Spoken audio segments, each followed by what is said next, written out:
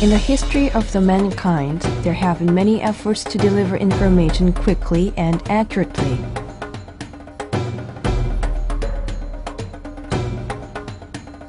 Before the invention of printing, there were paintings on the cave wall and images carved in a stone or on a wooden board. Stories were handed down orally. Countless hours and unmeasurable efforts were dedicated to transcriptions. This was how the mankind passed on information to future generations. With the advent of printing, however, access to much more information was given to many more people.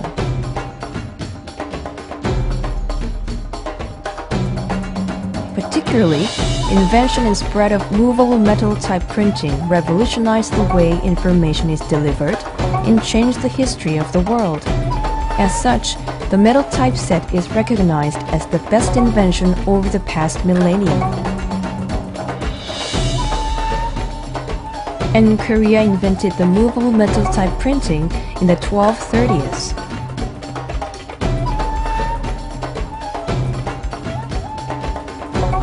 Jikji is now in the hands of the National Library of France. It is the oldest publication in existence printed by movable metal type, and Jikji anteceded 42-line Bible printed by Gutenberg's metal type by 78 years.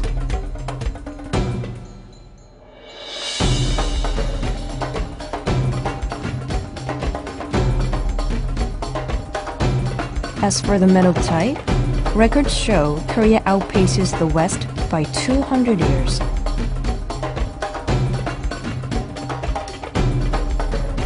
German scholars on printing suggested a theory of type road. They argued that the Korean movable metal type printing may have spread from Korea to Europe along this road via China and the Middle East.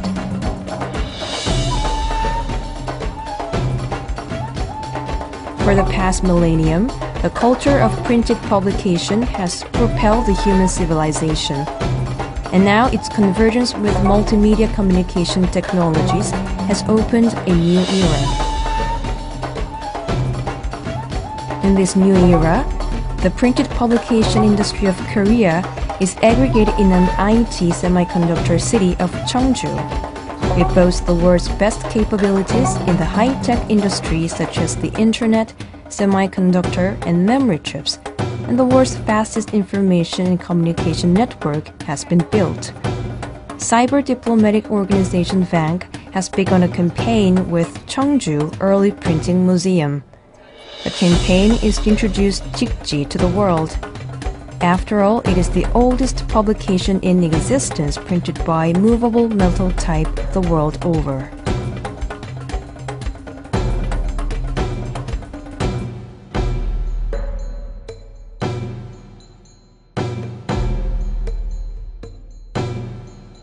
Pansori is a traditional Korean narrative song and important cultural heritage of Korea.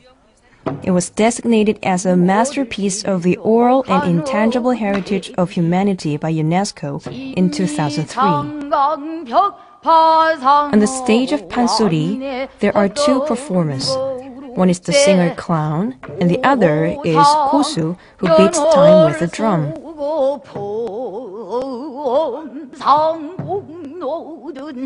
During the performance, the audience does not just sit still. Rather, the audience lightens the atmosphere by making verbal sounds called 추임새.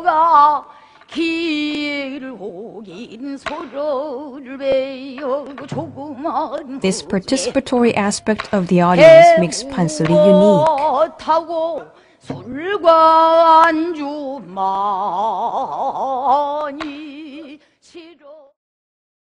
Of Pansori performances, there are many that last more than 8 hours. That is why time for rest as well as meal is designated during a performance.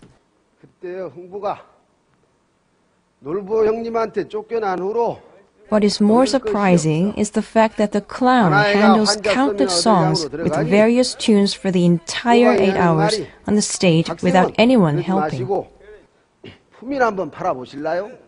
다른 게 아니라 우리 꼴 죄수가 영문에 잡혔는디 대신 가서 곤장을 맞으면 한 대의 성냥씩 서른 양은 마타는 돈이고. In the modern times, Pansori has evolved into Changguk and Madanguk that have theatrical elements.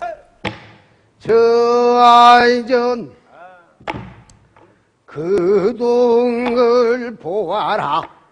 Most of Pansori, which we find easily approachable and interesting nowadays, is Madanguk. Madanguk is similar to a play where many actors and musical instruments appear on the stage. Unique and humorous characters put on comical acting. So it is much loved even by foreigners who do not understand Korean. 영감은 하리는 까마귀가 써버려. An unique tradition of Pansori that engages the audience to become one with performers on the stage lives on in Madanguk as well. 송화색 속속고 송화색 버선 송화색 허리띠 송화색으로 수건을 들고 어떤 날 보시오.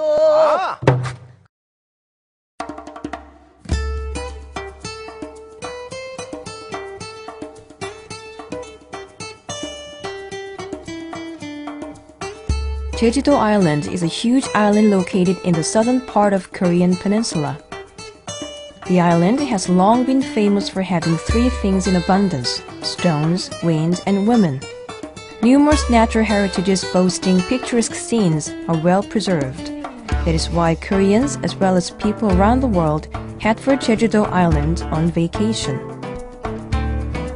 Recently, one Chinese tour magazine cited Jeju-do Island as the most favorite tourist attraction chosen by the Chinese. As such, there's a continuous influx of foreign tourists into Jeju-do.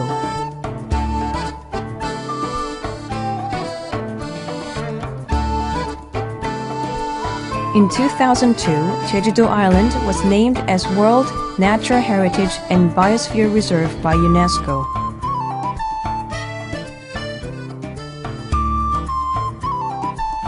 Then in 2010, the entire island was designated as Geopark.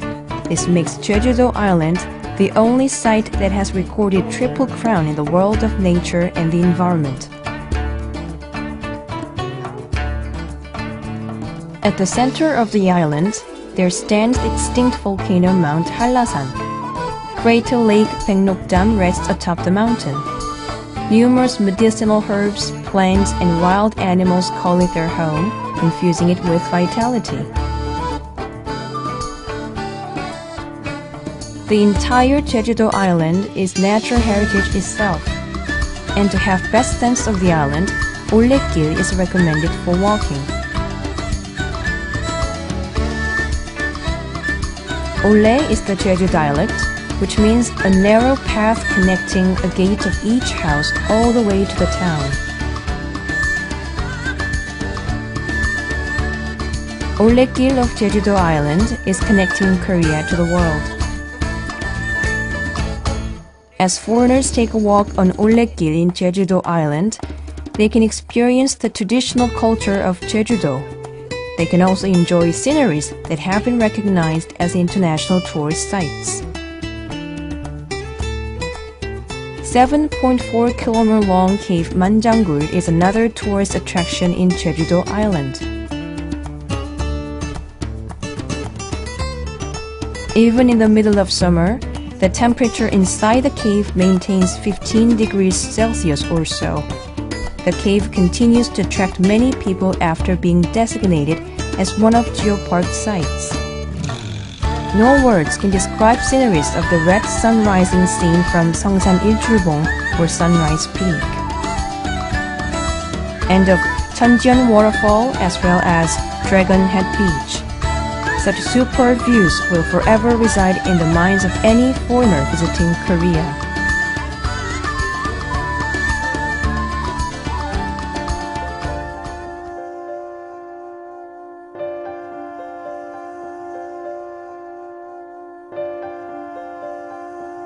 Changdeokgung Palace and Gyeongbokgung Palace are representative palaces of Korea. Changdeokgung Palace was built in the east of Gyeongbokgung Palace in 1405. In the Joseon Dynasty period, it was home to many kings for the longest time. In palaces of most Asian countries, major buildings situate in an orderly and symmetric manner in a straight line. By contrast, Changdeokgung Palace has unique charm shown through its atypical formative beauty. Buildings are placed along the mountain ridge deep into a valley, as if the valley is embracing the buildings.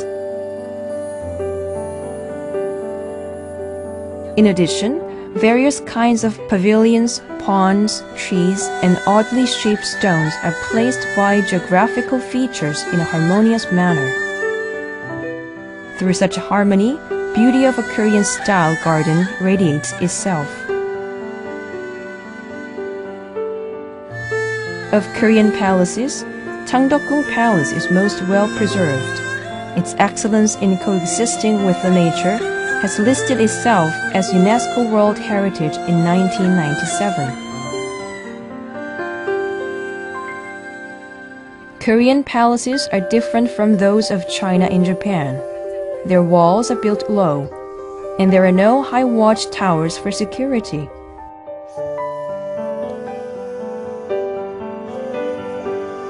Furthermore, Koreans did not build grand and huge palaces to display power of a king and authority of a country.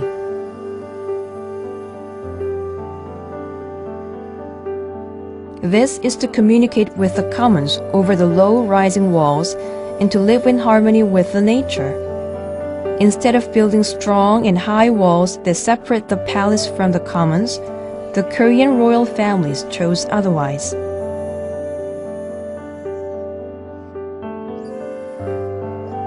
Gyeongju is the place where national affairs were discussed.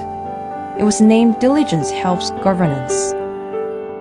But the name was not used to show dignity of the king. It was named such to remind the king to attend to national affairs diligently. The name made the king remember his responsibility of taking good care of his people. Beautiful Changdeokgung Palace, once home for many kings, resides in the capital city Seoul of Korea. The palace represents priceless memories for visitors to remember the land of the morning calm.